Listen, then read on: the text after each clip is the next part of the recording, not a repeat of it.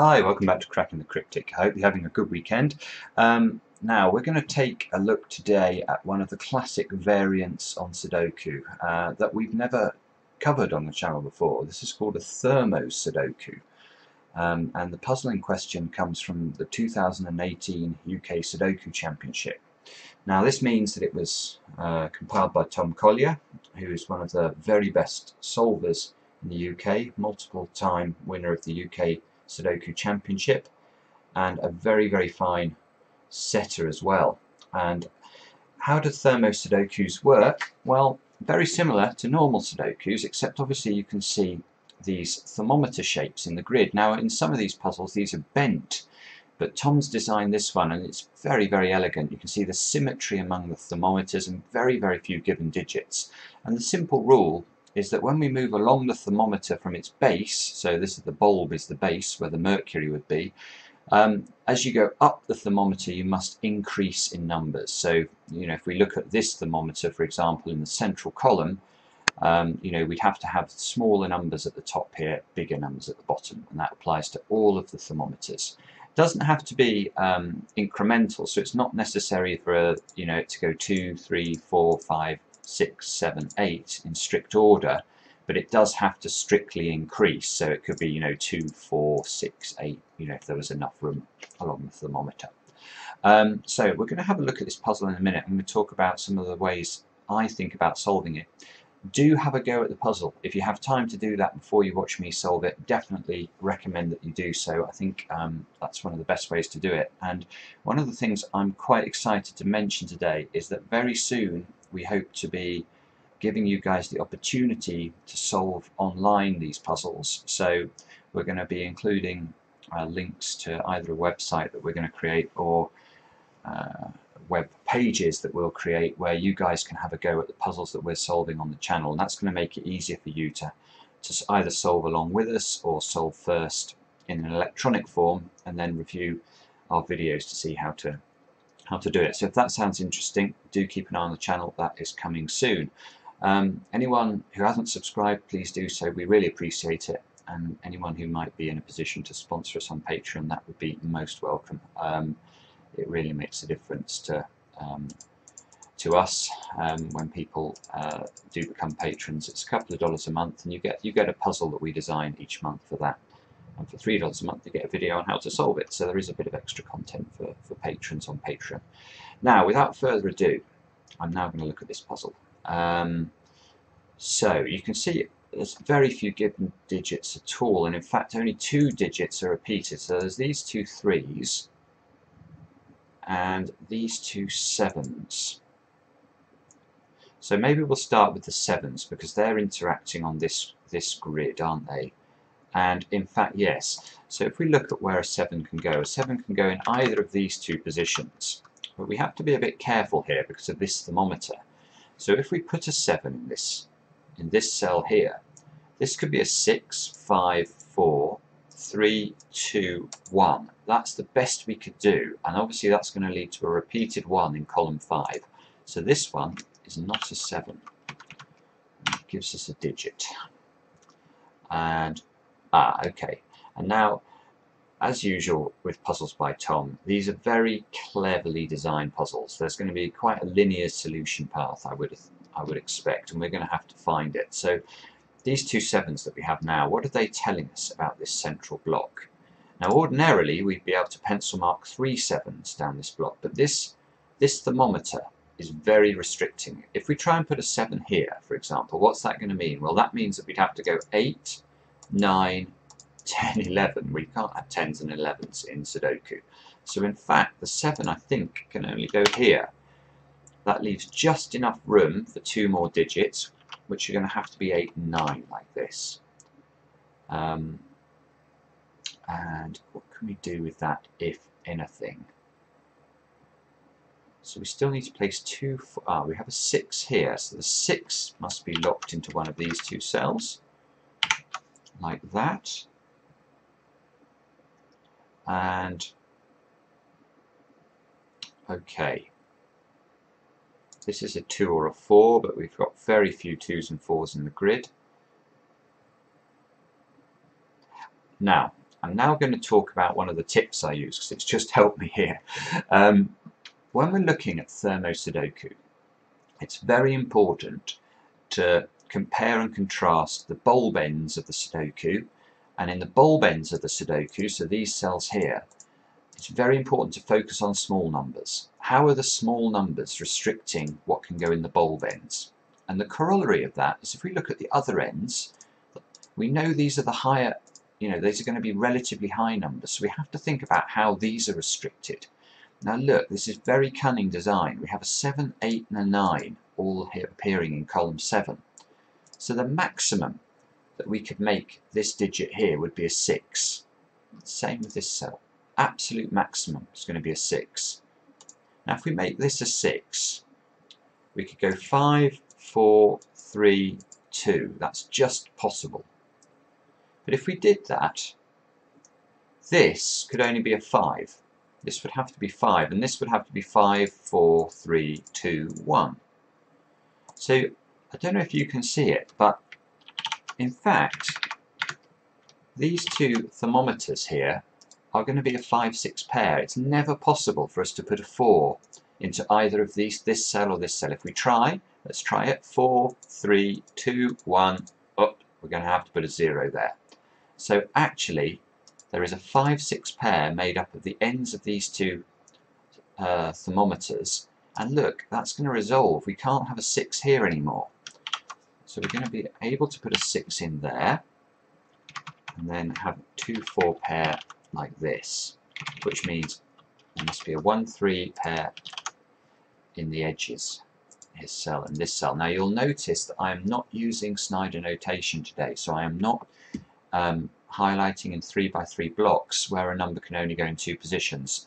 Sometimes I do that with these puzzles, but actually pairs, highlighting cells that can only contain 2 digits, I find to be a very useful form of notation for this particular Sudoku variant. Now,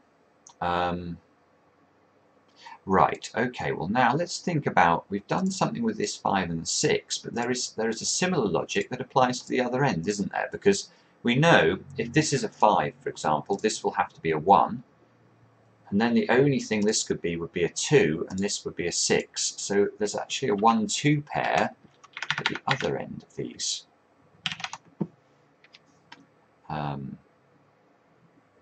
The other end of these thermometers like this. Now, okay, and now let's think about this 9. What is this 9 telling us? Now it's telling us something very important about this 3 by 3 block. So where can the 9 go in this 3 by 3 block? It obviously can't go in any of these 3 positions, and it can't go in this thermometer, because we know that that thermometer caps out. If we put a 9 in anywhere along here, this cell would have to be greater than a 9, and it can never be.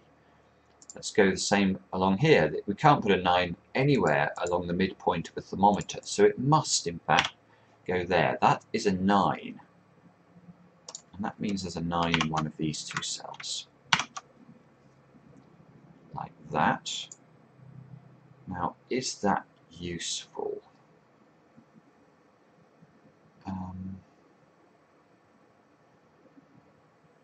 Don't know yet, but we can do a similar thing with this 7, I think.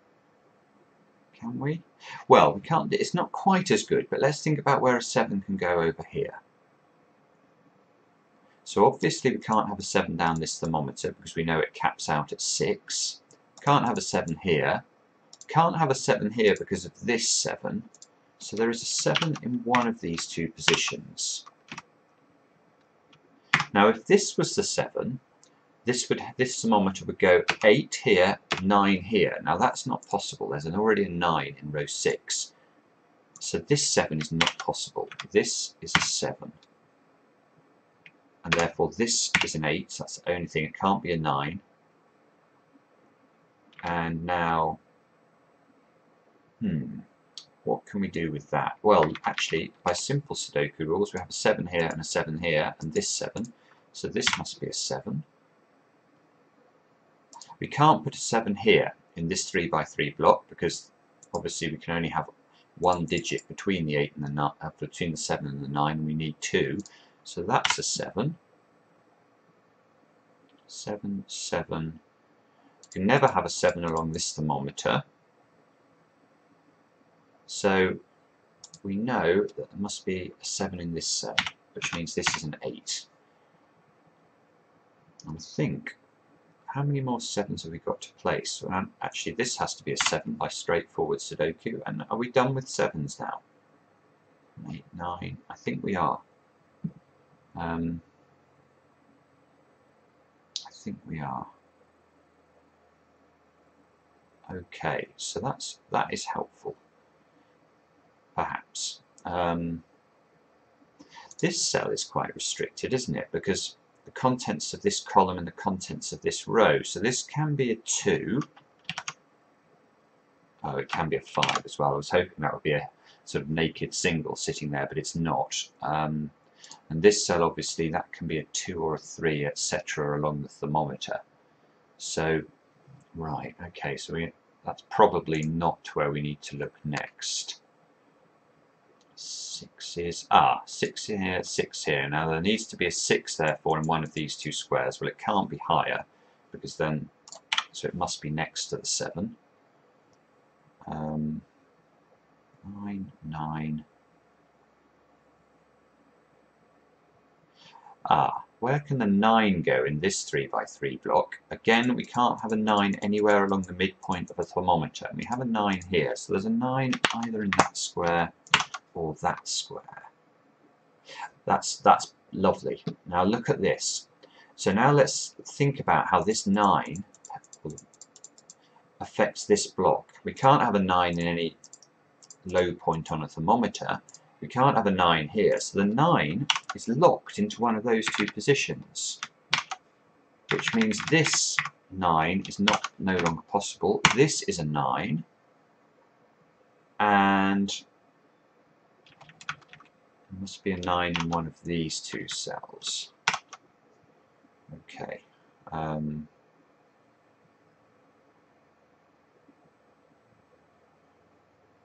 This 6 now, where can a 6 go in this block? Let's think about this. This could be a 6, or this could be a 6. But this cannot be a 6. Can you see why?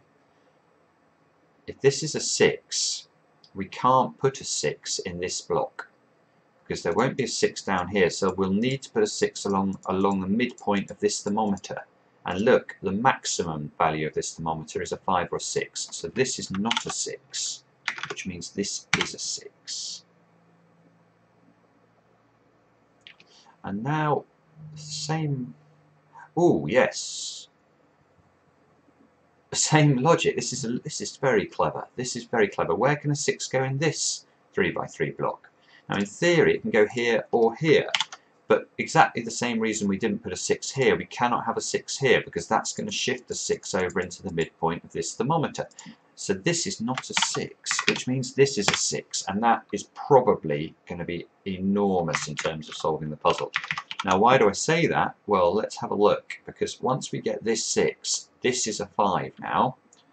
And once this 5 is in, we now know this must go 4, 3, 2, 1. And the moment I do that, I come over to this cell. This now must be a 2, 3, 4, 5, like that. So this is a big breakthrough in terms of solving the puzzle. You can see simple Sudoku rules with 3s now. I mean, this square is a 3. And really now it's just going to be a case, I think, well, hopefully, of just, I'm trying to see something quick as a quick way to do it, but I'm hoping that really will break the puzzle open. Well, let's have a look at column 7. We need to place 1 and 8 in the open positions, and there's a 1 here, so that's a 1, and that's an 8. So there's a 1 in one of those two positions. We still need to put an 8. We need to put a 4 in here as well. So the 4 can only go in this position or this position. because of this 4. And that's annoying. I can seem to be able to put a 4 anywhere along there, so I don't think we can quite resolve that. 6 is... yeah, 6 is 6, 6. Where can a 6 go over here? We can never put it there in terms of the thermometer, so that's a 6. And now this is a 6, just again, straightforward Sudoku rule, 6, 6. This must be a 6 now. And I think we finished all the 6s. It looks like we have. This has got to be a 5. 8. Yeah, sorry. 8 must go here in this block. 8, 4, like that. Which means this is a 5. That resolves that this is a 2. And now this must be 3, 4, 5 along its thermometer. So I think we've now done the thermometers. And that's always an important point in these thermometer puzzles, because now we know the rest of it must just be straight Sudoku. So in theory, there should be nothing else terribly difficult or unusual. 2, 3, 5 like that. 1, 5 into the middle, which must go this way round because of the 5 at the bottom there. We still need an 8. 8, 9. This. Let's complete this column, which is going to need a 9. Can we resolve these 1, 3s yet? No. And let's have a look down here. So we need 1, 5 and 9. So that resolves this. 5s must be in one of these positions. The 1s I'll just pencil mark in. As I say, I think we're on the home straight now, so I don't want to take too much longer in terms of finishing this off. You can see this cell is now a naked single because of the 1 and the 2 that we have in row 9. We need a 1, 2 and 3 down column 9, so this cell must be a 3, which resolves the 1 and the 3 around the edge. This must be a 2, assuming I'm not making mistakes, which I could well be if I'm sort of going a bit faster. As I say, I just want to make sure that we finish this off now. So 1, 2 and 6 into these squares means we can pencil mark 2s there. 1, 2, 6. This 5, look, that means this is a 1, which means this is a 9, which means this is a 5. This can't be a 1 anymore. 2 and 6. This square here should be a 2 or a 6, and you can see up there is the 6 that we're going to need. So 2, 6 here, 1, 2 like that, 2, 4, 4 here. We need 1 and 9 into these 2 squares, which must go that way round. That resolves the 9 and the 8, and hopefully with an 8 here, and I can click on check for repeats, and there we go. So that is how to do Thermo Sudoku. This, I have to say, is a brilliant, brilliant example of the genre from Tom. So thanks for that, Tom. Thanks for suggesting that we took a look at the 2018 UK Sudoku Championship. I will put a link in the description of the video in case you want to try some of the other puzzles from this test, or even just print it out and have a go yourselves. And we'll be back soon with another edition of Cracking the Cryptic.